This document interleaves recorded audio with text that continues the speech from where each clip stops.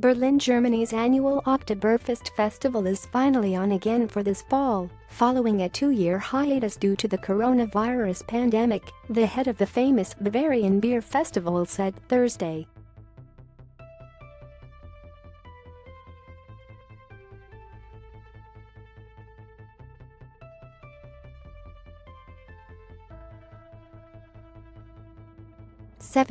to October 3, Germany's National Day. It will take place like we know it from 2019, and not in any other way, Baumgaertner added.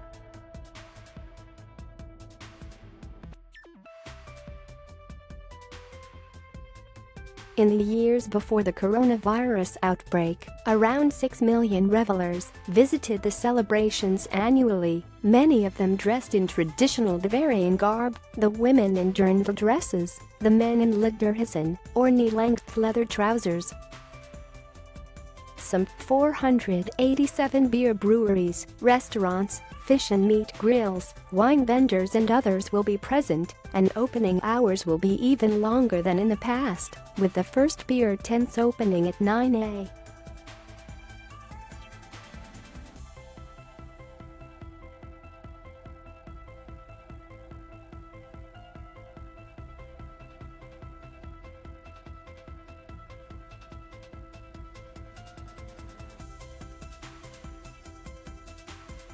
Typical Bavarian dishes sold at the Oktoberfest will include specialties such as the slaughter plate with blood and liver sausage and pork belly, pork roast with crunchy skin, bread dumplings and sauerkraut, slices of roasted ox or braised venison ragu with homemade spätzle pasta,